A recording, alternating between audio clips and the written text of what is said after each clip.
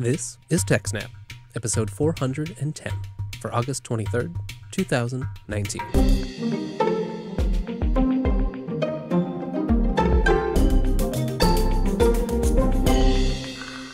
Hello and welcome to TechSNAP, Jupiter Broadcasting Systems, Network, and Administration podcast. My name is Wes, and I'm joined by Jim. Welcome, Jim. What's up, everybody? Let's start this episode with some follow-up. Last month, you told us a bit about the exciting new lineup of the Ryzen 3000 series of desktop CPUs, and I, of course, was curious about the server side. At the time, you told me to wait. I'm glad that today the wait is over, and you've got some news about the Epyc Rome line. Yeah, I gotta say, I'm very excited about Rome. We've kind of been speculating since the Ryzen 3000 launch, like, okay, so we know we've got a new Epyc launch coming up shortly. Is that going to be the Ryzen 3000 story all over again in the data center? And, long story short, it is. I will say, unlike Ryzen 3000, Ryzen 3000 pretty much eliminated Intel's single thread performance advantage. Unless you go all the way up into like this just super crazy top end with an i9 9900K where Intel will get about a 10% advantage. Other than that, across the board, in the i3, i5, i7, and Ryzen 3, Ryzen 5, Ryzen 7, you're looking at a win in single thread, multi-thread, and thermal performance across the board. Now, in the data center with Epyc, AMD did not erase Intel's single-threaded win with Epyc Rome. I see. Yeah, that is a big difference. Yeah. Now, I will say, though, they didn't erase it, but they cut it much, much shorter. I build a lot of servers myself, and they have usually been, for the past couple of years, the first-generation Epyc. But every once in a while, I have a client that they really need, high single-threaded performance. And for those, I don't really have a whole lot of choice but to move back to the Intel side because the single-threaded performance advantage was like 50%. Wow, yeah. Between Xeon Scalable and first-generation Epyc. Now, they do still have a performance advantage for single-thread, at least if you're all the way up in their gold and platinum lines. But now it's only 10 to 15%, not 50. Wow, that is a big makeup. Yeah, that's a huge, huge cut down. And when you look at the fact that, we're talking now about Xeon Scalable Gold 6138 and Platinum, 8000 series? 8280? 8280. We're talking about massive parts here. This performance lead, we're talking about scalables like the Xeon Gold 6138, which is 20 core 40 thread, or the Platinum 8280, which is 28 core 56 thread. If you're buying one of these monsters, you're not really going to be running it single-threaded very often. And the thing about those single-threaded performance results is they are exactly what they say on the tin. It's not per thread, it's single-thread. The multi-threaded performance on, a massive processor like this, it's not the single-thread performance multiplied by the number of available threads. The performance per thread goes down significantly when you fully load the machine. Right. That's an important thing to keep in mind. It's not so nice as we like to imagine. Yeah, and so while, sure, Intel still has a 10 to 15% lead in single-threaded performance as compared, to a Rome, I don't know when, if ever, you're going to be running truly single-threaded on, at the low end, a 20-core 40-thread processor.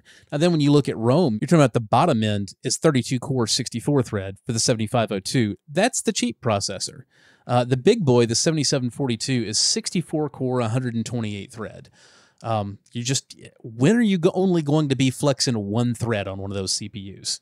Yeah, I don't see maybe some specialized workloads, like you said, but nothing I'm doing. Exactly. And, when you look at the actual multi-threaded workloads, the Intel parts, they're getting crushed. There's no nicer way to put it. Because you're not only looking at typically, higher instructions per clock, on each thread with a massively loaded processor, you're also talking about a whole lot more cores. If you're comparing the 6138 to the 7502, you're going from 40 threads to 64 threads. Wow. If you're going from the Platinum 8280 up to the 7742, you're talking about going from 56 threads to 128 threads. So the beating is immense on the massively multi-threaded workloads. All right. Well, then, how do things look on the cost side of things? 'Cause that's also an important factor. The cost side is, unsurprisingly, it's pretty fantastic. The Intel, the Platinum and the Gold parts that we just mentioned are $10,000 and $2,700 CPUs. The 7742 on Epyc side is $7,000, so it's about 2/3 the cost of the big boy Intel. And the Epyc 7502 is 2,600, which is it's a hair under the Gold 6138. But really, what you probably ought to be looking at there is cost per CPU thread. That's where it really gets interesting to me. Now, the lowest cost per thread, unsurprisingly, is that 32-core Epyc 7502, which comes in at, about $40 a thread. This is what really gets interesting to me. The cost per thread doesn't go up much on the Epyc side from the smaller one to the enormous one. Yeah, you step it up. Yeah, you only go from $40 a thread to $54 a thread. Hey, I like these numbers. Now, the contrast here on the Intel side, and this is what we've mostly been used to, when you start thinking about scaling a workload, you got to make some really hard decisions whether to scale up or scale out that have to do with, cost efficiency as much as they do with how well it works for your workload. Because going from 20 cores to 28 cores on the Intel side takes you from $6,750 a thread to $178 a thread. Wow. Yeah. So, no matter what, you're actually spending less per thread, even on the big Epyc versus the smaller Intel. And you never have to leap off that price cliff that makes you say, okay, yeah, I can get a bigger processor than this, but we're up in just complete cloud cuckoo, prices, literally no object land. Do we want to do that? You never really have to make that decision with the Epyc. You just kind of put the slider where you want it. All right. Well, what about power consumption? The short version, Wes, is the power consumption is good on Epyc, just like it was on Ryzen 3000. AMD is not making any toaster oven CPUs anymore, but it does get a little bit more complex because particularly when you look at the big Epyc 7742, that thing's a monster. It's a ton of threads, it's a ton of performance. Now that processor it does consume a little bit more power, at least at baseline, than the 8280. But there's so much more performance, it more than makes up for it. There's also the fact that, you can compare TDP between an AMD and an Intel part, and it really doesn't tell you the whole story because the two companies don't really measure the TDP the same. As far as Intel is concerned, the TDP is what the CPU consumes when it's, fully loaded at the base clock. Whereas my understanding with Intel is that, even when you're all the way up on the boost clock, you're not going to exceed what they said, the max TDP was. So you see this like if you're building a gaming rig, for example, with, one of the Intel K processors that you can basically just tell it to run at the boost clock all the time. You can, but you better have a hell of a lot more cooling than the TDP would otherwise indicate if you're going to do it. If you don't, then it just thermally regulates itself and you wasted your money on the K. Right.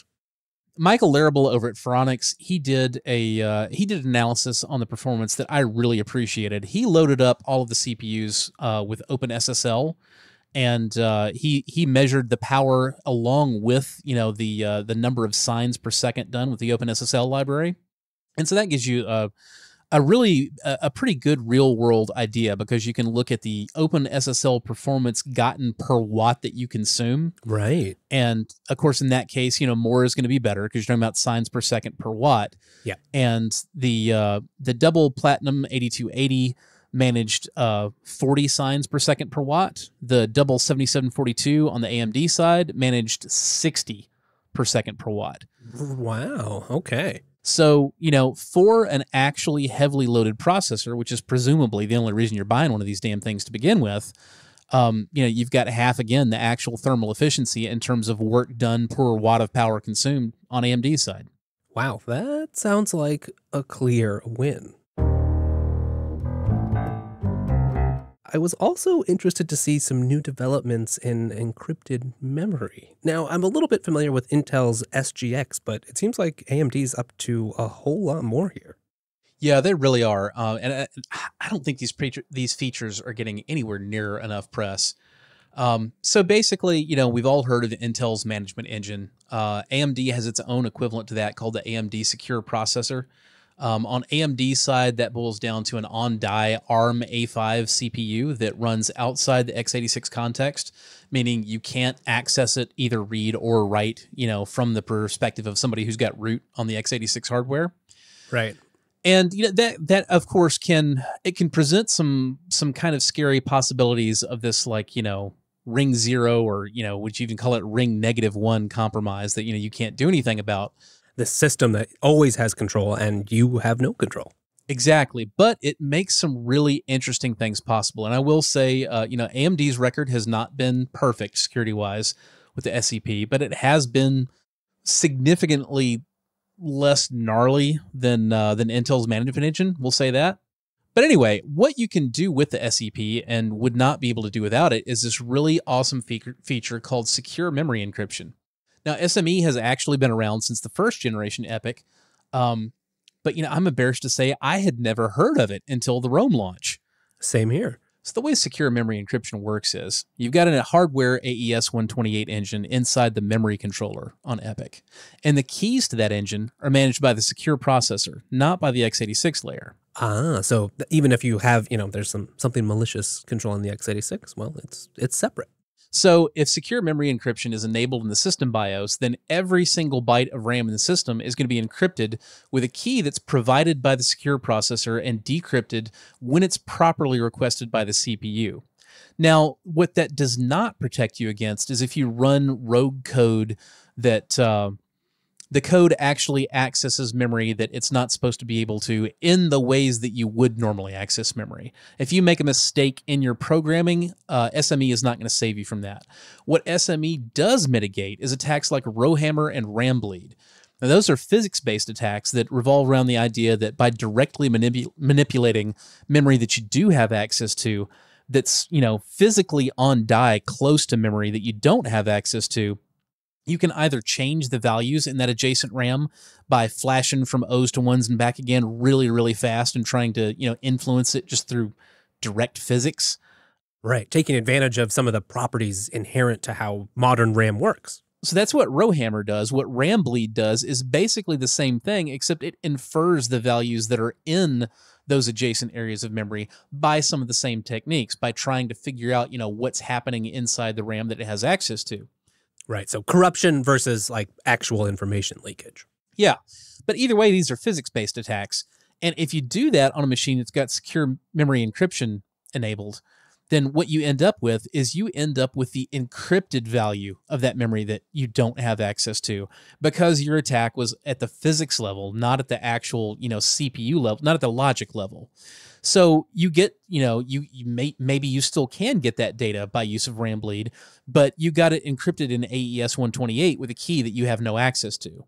Might this also protect against cold boot style attacks, where you try to read RAM after a machine's been shut down with physical access? Yeah, it absolutely would. If you have some way of, it doesn't really matter if it's cold or not. If you're still basically talking about what boils down to, a physics level attack. You're trying to get the raw hardware 0s and 1s in ways that the actual system doesn't want you to have them. And so if you manage to do that in any way with SME enabled, yeah, you may still get it, but now it's going to be encrypted AES 128 with a key you have no access to. Similarly, if you do a rowhammer attack, now SME won't stop you from using rowhammer to alter values of RAM that you're not supposed to have access to. However, it's still a big mitigation, because now you have the potential to maybe be able to, cause a denial of service. Maybe you can make a service crash, but you can't do anything predictable. You can't actually inject code somewhere you want to inject it to get, something meaningful executed. So it's a pretty big deal. Right. Yeah. You may hurt a service, but you can't really compromise it. Yeah, because you don't know the value of the data that you're injecting. You're effectively just injecting random trash. You can't inject code. All right, Jim. Well, now that you've explained SME, how does this actually compare to Intel's software guard? So SGX does some of the same things that SME does, but the big difference here is that SGX is only applicable for a very small amount of RAM. There is a significant performance penalty to using it, And the software that wants to use SGX encrypted RAM has to be specifically written to access it. It's a pretty major code base overhaul. So you can't just turn SGX on for some workload you want to run. It has to be designed for it from the get-go, and you pay a performance penalty for using it. There is no performance penalty with SME, and it applies to every last byte of RAM on the whole system. Rather than having to use this special API to go stash some especially important secrets in this privileged area of memory. That's a stark contrast. Yeah, everything's a privileged area of memory, and there's no penalty, and you don't have to write any special software. You literally just have to turn it on in BIOS. That's great. So moving on from secure memory encryption, you can take that a step further. There's a even cooler feature called secure encrypted virtualization. Now this builds on the SME concept, but with SEV, rather than just having a single key that encrypts all of your memory, VMs or containers can actually have their own key for their portion of RAM. Whoa. Now, what this means is container breakouts and virtual machine breakouts become much more difficult because, again, a container or VM breakout attack is going to be a lot like the logic attacks that we talked about earlier. They kind of happen outside the expected context of the processor. So what's going to happen is when you've got code that is running within the context of a container or a virtual machine, and it starts trying to access areas of RAM that belong to either another container or VM or even to the host system itself, it's got the wrong key. So even if it can actually manage to break out and get access to that other area of RAM, it can't really do anything useful with it again because it's encrypted with a key that it doesn't have and it can't have access to. Now, this brings us back to why you have to have the AMD secure processor to make this work, because that's the piece that actually, handles which key gets used for what piece of RAM, and it has to be completely inaccessible to the x86 layer. That's what allows you to actually insulate one from the other. Now, much like SME, secure encrypted virtualization actually was available with first generation Epyc, although, again, I personally wasn't aware of it, and I don't know anybody that had been using it, but with first generation Epyc, SEV only supported up to 15 separate keys. So you could have your host and you could have 14 VMs or containers, and that was about all you could manage that with. Okay. So work for some things, but not massive scale. Right. But Rome extends this support to 509 individual keys at once. Nice. Rome also adds a new feature, Secure Encrypted Virtualization Encrypted State, SEV-ES. Now, with this new version of Secure Encrypted Virtualization, in addition to the RAM, a VM's entire CPU state can also be encrypted.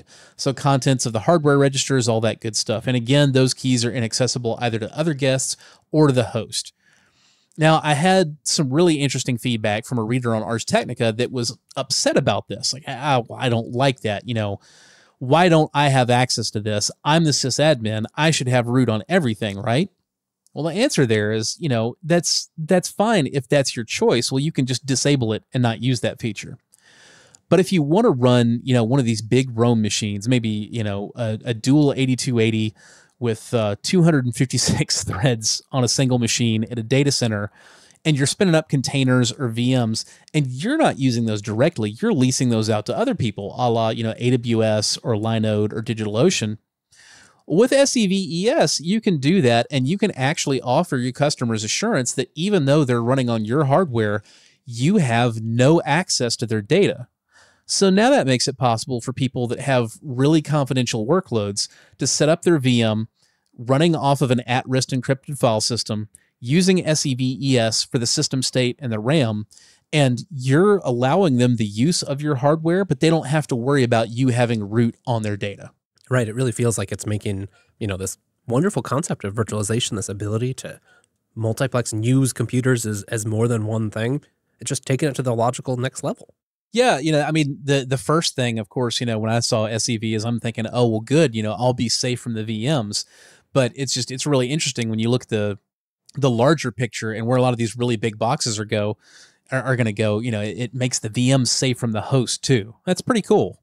That can enable some pretty big cost savings from anybody who's willing to trust that AES 128 encryption, because they do know that the host isn't going to have access to the keys to that. And that can mean the difference between, renting entire lockable racks that, physically are isolated from the data center employees that they don't have keys to, even when you don't necessarily need that much compute power, to now being able to say, no, we can actually run our workload on the cloud now. Well, we can't ignore the other big player in this space who's also had some recent news. Yes, of course, it's Intel. Yeah, there really hasn't been any news on the Xeon side for Intel yet. Now, recently on the mobile side, that's the one shoe that hasn't dropped yet. And of course, I just made AMD have 3 feet. But anyway, that's the one shoe that hasn't dropped yet for AMD. They haven't released their 7-nanometer mobile parts yet. Right, still waiting there. Yep. Whereas Intel has kind of gone mobile first. They released their Ice Lake line, which is 10 nanometer down from 14 nanometer. It's a 10 nanometer process, but they've only released the laptop parts so far. That's Ice Lake. And the Ice Lake parts were pretty cool. They weren't necessarily faster than Whiskey Lake, just in raw performance terms. Right. But they were a lot more efficient, much more performance per watt. And the other thing that was really, really cool, I got very excited about Ice Lake. Intel shifted from their old UHD onboard graphics to a new chipset called Iris Plus. Oh, boy. Iris Plus is a gigantic leap above UHD. So, the UHD graphics were great as far as they went. If all you really had was just kind of a generic desktop, workstation-y load, and you didn't need to do any gaming, much less, any 3D design. Sure. Intel UHD graphics were just fine. But the minute you started to do something, serious, maybe you wanted to do, GPU-based rendering for something at work, or you want to start playing some serious games, UHD falls flat on its face. And, then you're having to look at a discrete, NVIDIA GPU in your laptop to take up the workload. And that means a lot more heat generated. It means a lot shorter battery life. I actually have, to this day, I have an ouchy place on the base of my left hand because I spent a year or two ignoring, the heat coming from the GPU in an Intel/NVIDIA powered laptop because, it wasn't hot enough to okay, well, it's not like burning me. It's just uncomfortable. Just slowly cooking you. Exactly. I ignored that and slowly cooked the palm of my left hand for about a year before I realized my hand hurt all the time now, not just when it was on the laptop. Yeah, there's a real risk there, and power savings in this domain matters. Yeah, it really does. Well, anyway, so Iris Plus, it's not as high performance as the highest end, NVIDIA discrete GPU parts for the laptop. Of course, right. But it's right there with the low to mid end. You can actually do 1440p gaming pretty credibly on an 8-watt Ice Lake processor. So this is really something to get excited about. That's lovely. But, the embargo on this will have lifted on the 21st. Intel is really confusing the lineup a lot because they dropped this Ice Lake series that's, i3, i5, and i7, and several variants, both high power consumption and lower power consumption. You thought, well, that's the whole line. That's what Intel's doing in Q3 for laptops. Well, no, it's not, because Intel has also released a Comet Lake line also for the laptop, i3, i5, and i7 in both high power consumption and lower power consumption model lines. And that's on the 14 nanometer process, not the 10 nanometer. Wait, 14 still? 14 still. And the really frustrating thing is, when I talked to Intel's folks that were presenting this last week, they really didn't want to make a differentiator between Ice Lake and Comet Lake. They didn't want to position one as the, lower cost but lower performance. They didn't want to position one as, higher cost, but you get either lower power consumption or higher performance or whatever. They're just oh, it's all great. Everything's wonderful. These are all great CPUs, and we don't want to push one above the other. That's going to confuse the crap out of consumers. And I think a lot of consumers are going to be really disappointed when they get a part that doesn't match the expectations that they had from press coverage. Because, if you get a Comet Lake laptop CPU that drops in Q3, it's not going to have those Iris Plus graphics. It's going to have the old UHD. Right. And I don't see how consumers are going to be able to make heads or tails out of this product line. It's already difficult, right? You're looking up processor details. Absolutely. Who does that? When you think you've got the latest CPU from Intel, you'd expect all the fancy stuff you hear about. Yeah, most people are going to think, oh, well, I get an i3 or an i5 or an i7, and I know basically what that means. Well, now not only do you not know what that means because there are higher power consumption and lower power consumption variants of those. There's also Ice Lake high power, Ice Lake low power, Comet Lake high power, and Comet Lake low power, and they have different GPUs attached, and just it's a mess. We're going to need like a whole big spreadsheet that's sortable, and I don't know. Yeah, I'm already confused.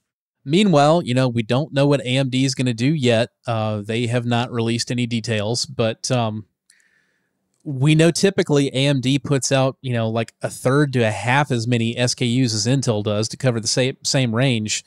And their next release is going to be 7 nanometer, and it should have, a GPU inspired by their recent, desktop GPU Navi release. So the ball is very much in AMD's court.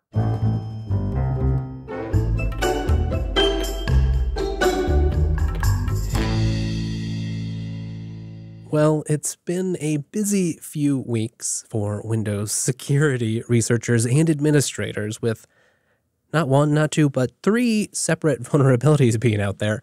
Let's start with the one you noticed, and that's CTF tool, which uses and abuses Microsoft's text services framework. That's a framework I didn't even know existed. I can see you don't speak many foreign languages then, Wes. Unfortunately, no, just nerd speak. Yeah, so for those of you who aren't familiar with the Windows Tech Services framework, that's the framework that underlies the ability to type in foreign languages that have a lot more characters in them than English does. If you type in Chinese or in Japanese, you got to do pinyin or you got to do romaji. Basically, the way this works is because either of those languages, has hundreds to thousands of individual characters that you might need to reference in the course of just typing a short email. Yeah. The way that Chinese and Japanese folks do this, and there are other languages that use the tech services framework as well, but I'll just look mostly at Chinese and Japanese because those are the ones that I'm familiar with. The way this works is you actually type using the Roman alphabet, phonetically to spell out what you're trying to say. Just like on a regular keyboard. On a regular keyboard, on just a regular US keyboard. In Japanese, if you wanted to type out, if you want to type out the words I, watakushi, then as you're typing, you type in WA, and Tech Services Framework is going to drop down options for you to convert that WA into either a katakana or, oh God, it's been a while since college. Hiragana? Hiragana, thank you. Katakana or hiragana character for wa. You probably won't actually pick either of those. You'll probably keep on typing until you get, watashi all the way on out. And when you do, now you'll have the option either to do katakana or hiragana symbols for all those characters, or you'll get to do the kanji, which is one single character for the whole word. And basically, you can access all this by keyboard shortcuts. When you decide you want to do one of these things, you type in a couple of keys to select one of these sub-options, and it magically converts it. That sounds like a horrible Rube Goldberg, but it turns out that is actually the best way to type in a language that has hundreds or thousands of characters. So that's the way it's done. And in order to make that magic happen, you have to be able to do that in literally any application on the entire system, any system dialog. You have to have this underlying framework that can capture this stuff. Right. That's why it's at the OS level here. Exactly. Capture all this keyboard input and offer options and send messages to, the windows that are running these actual applications. That's what the Tech Services Framework does. Now, what happened is, Google's Project Zero, researcher Tavis Ormandy, he starts digging around, and he's not actually thinking, let me poke at the Tech Services Framework and see if anything's broken in that. He just gets hold of a list that's basically, it's a white list of all the messages that an unprivileged window should be allowed to send to a privileged window. And he thinks, okay, well, let's just validate that I can't send any messages to a privileged window from an unprivileged window that are not on this white list. That'll be pretty easy to check. I'll code up this little C program that sends all possible messages, and I'll compare the results of the ones that work to this whitelist. It'll match, and that will assure me that I understand what I'm looking at and I can move on with my day and find something useful. That makes sense. Much to his surprise, when he sent all possible messages to a Notepad instance running as administrator, several of them went through that did not belong to that whitelist. So that's when he starts digging, and what he ultimately discovers is the CTF process, which turns out to be a common text framework, but it might as well be capture the flag, because this thing dates all the way back to the Windows 98 days. CTF, graybeards like me, you may remember back in the XP days, you would always, when you open up Task Manager and you start looking for weird processes because you think this user's got some malware or some spyware or whatever, you see something called ctfmon.exe, and you're like, what the hell is that? And you go Google it, and you find out, oh, that's part of Microsoft. Okay, never mind, move on to the next thing. But it's one of those kind of weird names that maybe not for everybody, but for me, I Googled it 5 or 6 times because every time I saw it, it would make me a little uncomfortable. Well, that's what we're talking about here. We're talking about the CTF framework. Used to be ctfmon.exe back then. Now it doesn't show up quite so cleanly. Like I said, this dates all the way back to pre-XP. Yikes. The CTF framework goes back to Microsoft Office XP, which was available for Windows 98. Wow, that is ancient. It is ancient, and it is coded the way that you would expect a Windows 98 application to be coded. Uh-oh. Do you remember logging into Windows 98 machines? Yeah. Do you remember what happened when you're faced with that initial Windows 98 login prompt with the username and password if you just hit escape? No, that I don't remember. It just closed. You're at the desktop. What? No. Yeah, done. That can't be right. That is right. Because, Windows 98 really only used that username and password for network authentication stuff. It would cache it for, SMB stuff. Right. A lot of people didn't realize that. They thought, nobody can log into my computer without my password, not realizing that you can literally just close the freaking prompt and you're right there at the desktop. You're done.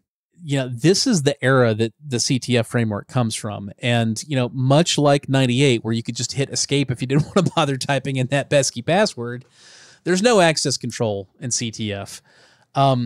You can connect with any process to the CTF framework, and from there to any other process. It'll escape sandboxes, anything. There's no access control. You do have to report your thread ID, your process ID, and your window handle, but the client just tells the CTF framework what they are. Oh, right. You just have to be honest. Yeah, this is my thread ID. This is my PID. This is my window handle. Just believe that. And CTF just believes it. There's no verification. So you can just lie. You can just tell it you are whoever you want to be. It gets even worse because CTF allows the client to call any function pointer in the program it's referencing. Oh, really? And it catches exceptions.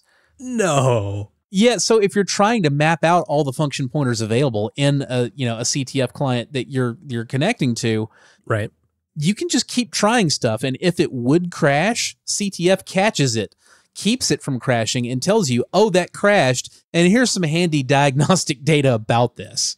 It just helps you along. Even ASLR, address space layout randomization, doesn't help much with this. So ASLR basically makes it so that a program will never load into memory the same way twice. Different chunks of it will be loaded into a different part of memory space in a way that's randomized when you initially load the application. Right. Try to prevent stuff like this. Yeah, but that doesn't help either, because even if you got ASLR turned on, the CTF marshalling protocol actually tells you where the monitor stack is located when you connect to it. Wow. This is a beautiful find. Good work from Project Zero. Yeah, it really was. It really was. So I downloaded Tavis's tool, and I played with it on a Windows 10 1903 box that had not had that morning's Patch Tuesday, applied yet. Sure enough, it did exactly what it says. You run the tool, and you just wait a few seconds, and the tool itself will spawn, a UAC dialog from doing a run as. And you just stare at the dialog. Don't type anything. It takes a few seconds because CTF tool, it needs to map out the function space. It bashes against a bunch of the function pointers for a while to find the right one. Exactly. So there's a little trial and error, but you don't really see all that. All you have to do is just keep your mitts off the keyboard for about 4 or 5 seconds. Then the UAC prompt goes away, and you've got a CMD prompt that's running as local system. Oh boy, that is great. Game over.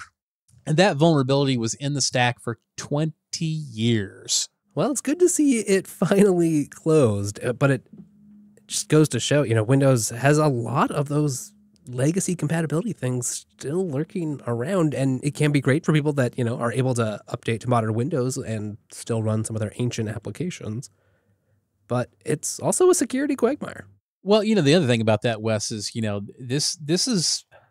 this should be a wake-up call to all y'all out there that don't want to go to Windows 10 and you're just hanging on to your Windows 7 desktops or your, Server 2003, whatever, and you don't want to upgrade. You need to, because you got lucky on this one. If Tavis had found this 4 months later, and keep in mind, 4 months is not a long time when you're talking about a vulnerability that lurked in the stack for 20 years. Right.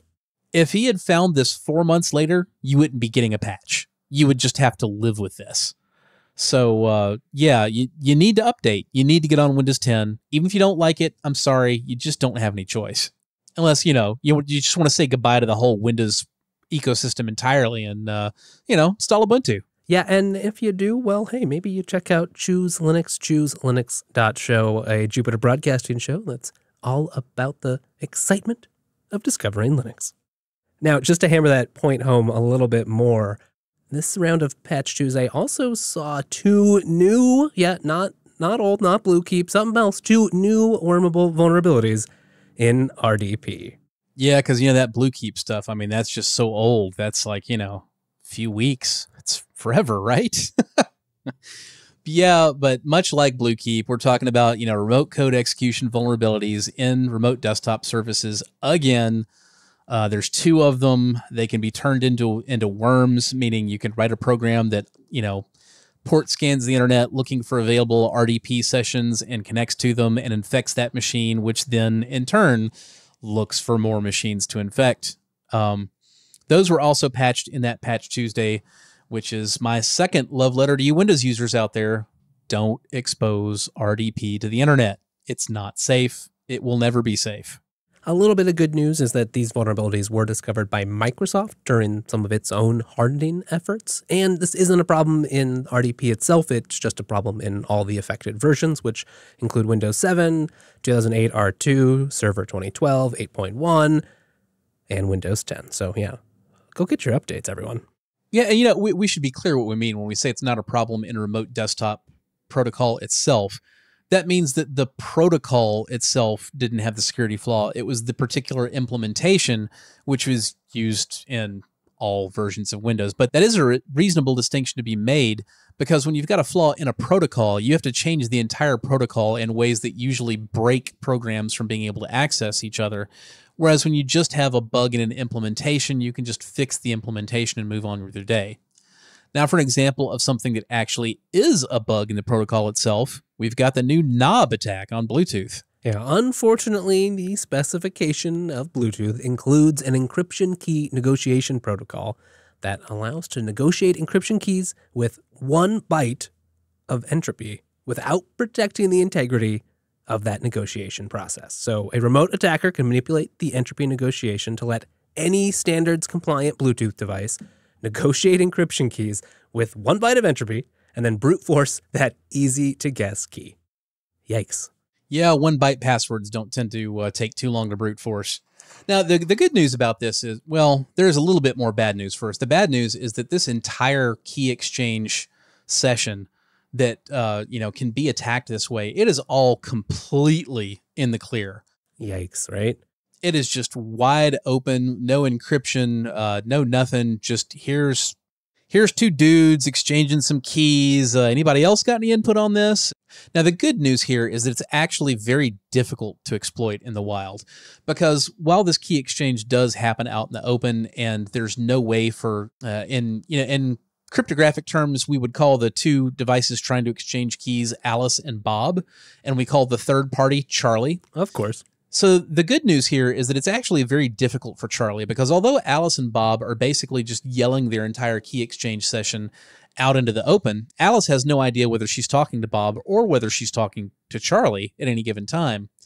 The good news is that in order to actually exploit this, Charlie basically has to actually intercept Alice's attempt to communicate with Bob, jam it so that Bob doesn't hear it, then inject Charlie's own version of it to Bob, and then do the same thing again, intercepting Bob's attempt to communicate with Alice, jam it, and yet let Alice hear his version of what Bob had to say. So pulling all this off requires some pretty nasty timing. Simultaneously receiving, understanding, and jamming signals in the real world tends to be pretty difficult. Yeah, that sounds like a complicated setup to pull something like this off. But as you say, this is a problem in the protocol, so probably better safe than sorry. Yeah, no, there have been some mitigations. Basically, just change the firmware to completely get out of standard with the protocol and just say, no, I will not. I do not agree to negotiate a 1-byte key for this session. I should also mention that, while it would be pretty difficult for Charlie to get in the middle of Alice and Bob when it's, literally like somebody sitting in their car trying to connect to their Bluetooth with their phone right there in the car, one way that you could much more easily pull this off is instead, that Alice is the phone in this user's pocket and Bob is that user's car over there in the garage. Now you put Charlie in the middle where Alice isn't actually in range of Bob or vice versa, but they're both in range of Charlie. Ah. And so now at this point, Charlie is able to receive the communications from either of them and proxy them on, but proxy them changed. All right, a little evil repeater in the middle. Exactly. Now, so, what you would do there is obviously, you need to be in a position that you truly can be in the middle before those devices are actually in range.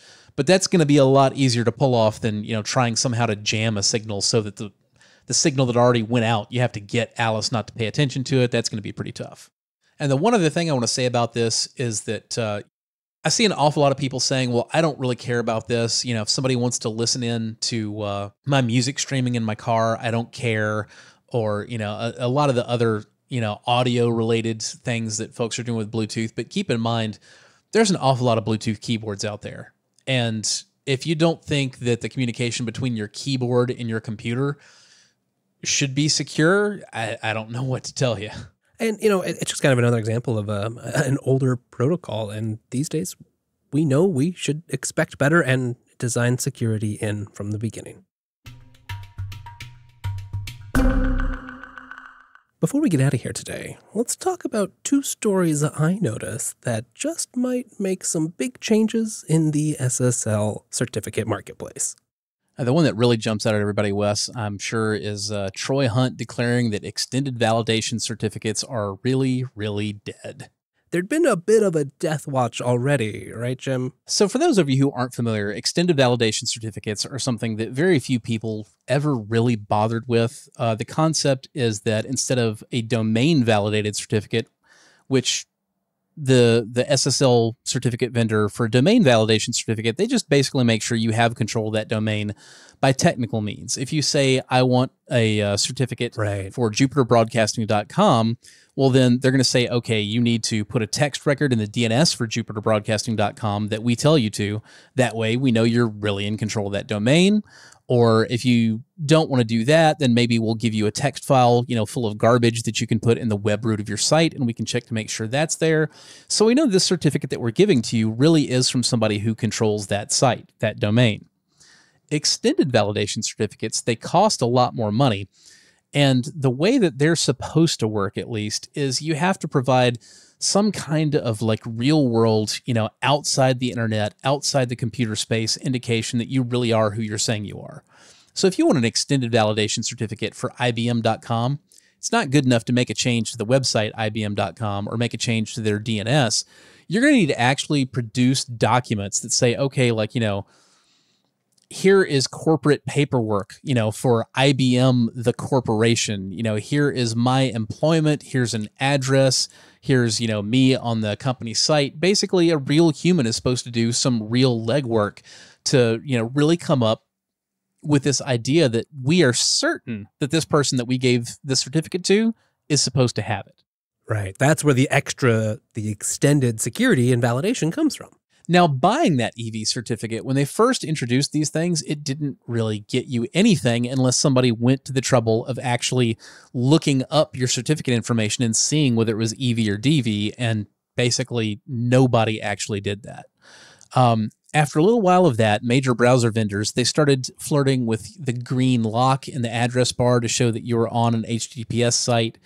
And, then they would have it to where, in addition to the green lock, if you had an extended validation certificate, there would be the name of the entity all in green before the actual URI. So in addition to the green lock, if you went to https www.ibm.com, in green text before the actual URI, you might see something to the effect of IBM Corporation. And it's a mess.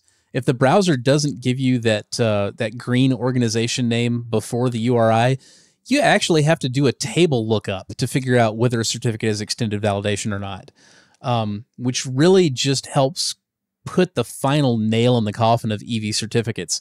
You can still buy one, but nobody is going to know whether you did or not.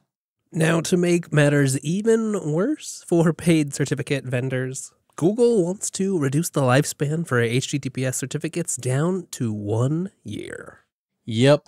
The Let's Encrypt has really done some van damage to the old sell certificate business in recent years anyway, because, of course, it doesn't cost you anything, and it's pretty easy to implement. And personally, as a sysadmin, the biggest advantage I've found from Let's Encrypt, it's not that it saves me $7 or $8 a year, on the cost of operating a website. I really don't care that much about that. But the fact that I can just set it up and it will just work and keep working and automatically renew certificates in the background, and I don't have to constantly keep messing with it, that is well worth the price of entrance. Right. Now that Google's saying that, they want browsers to just stop trusting certs that are more than a year old, regardless of when their expiration date is baked into the certificate, man, that just removes the last advantage for going out and buying a certificate from a vendor rather than just doing Let's Encrypt for free. Now, of course, the vendors are pushing back, and this decision isn't final. They really question the security benefits that would be gained here.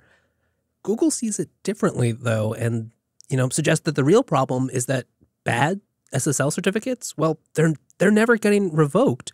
So the best we can hope for is to constrain that damage by constraining their lifespan. Yeah, the problem that Google's referring to there is when you revoke an SSL certificate that's been compromised. Somebody's got a copy of that key that they shouldn't, or the certificate was generated in error or by a rogue certificate authority. You're supposed to be able to revoke that cert so that everybody's browser will know this is not a good certificate any longer. But the problem is, for that to work, the browser actually has to know about where a list of all the revoked certificates can be found so that it can compare the certificate that it's been handed with this list of revoked ones and, say, oh, okay, well, I shouldn't trust this one after all. And in practice, that just doesn't work very well.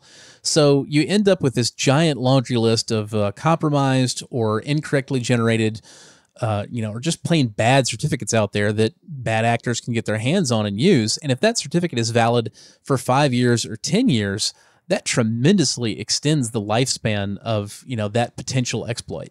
It makes me think that, kind of speaks to many of the updated practices in our industry, where once you might set something up and never touch it again, these days, the modern approach is repeatability and automation, and it's exactly the same when you're comparing these, this legacy model of buying a 10-year certificate to using Let's Encrypt.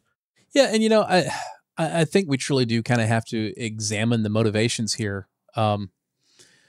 DigiCert, of course, has a huge financial motivation in, saying, no, don't drop the lifespan on this, because like we said, once you no longer have the advantage of saying, well, I'd rather just go ahead and buy a 5-year cert and they don't have to touch it for 5 years, and that's easier.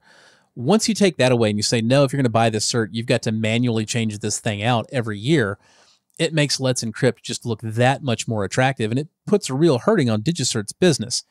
Now, when you flip the script and say, why would Google want to change the lifespan of these certificates? I don't find such a clear and compelling, commercial motive there. I don't see how Google just magically makes more money because they've shifted business to Let's Encrypt. They don't own Let's Encrypt. If they did, they wouldn't be making any money off of it anyway. And it seems plausible that they, would continue to benefit as, a big commerce engine on the internet from secure encryption being the norm. Absolutely. That's going to do it for this episode of TechSNAP, but you can find more over at techsnap.systems. Head on over to techsnap.systems/410 for the show notes for this episode, links to everything we talked about. But you can also find our RSS feed and all the other ways to subscribe or get in touch. If you'd like more Jupiter Broadcasting productions, well, just head on over to jupiterbroadcasting.com. We've got a whole range of great shows. And if you haven't already, go check out User Error. If you'd like more Jim, well, you can find him writing over at ours. And of course, he's on Twitter. Jim, you're at? JRSSNet. I'm there too. I'm at Wes Payne. And you can find the whole network at Jupiter Signal. Thanks for joining us, everybody. We'll see you in a couple of weeks.